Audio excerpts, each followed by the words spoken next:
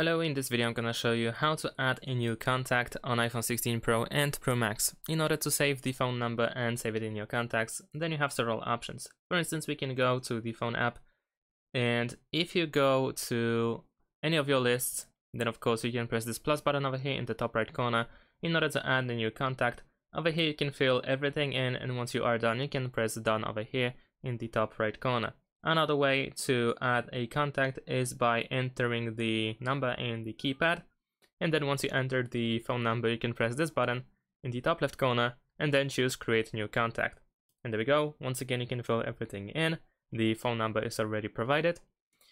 And next way to add a contact is by using recents. So if someone had called you recently, then you can press this icon on the right side, and then you can press create new contact.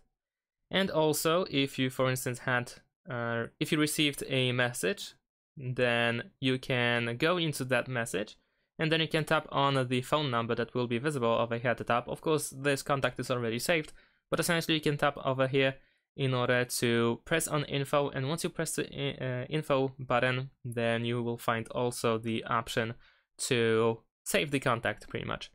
And that's pretty much it. Thanks for watching, leave a like and subscribe to my channel, and see you in my next videos. Bye!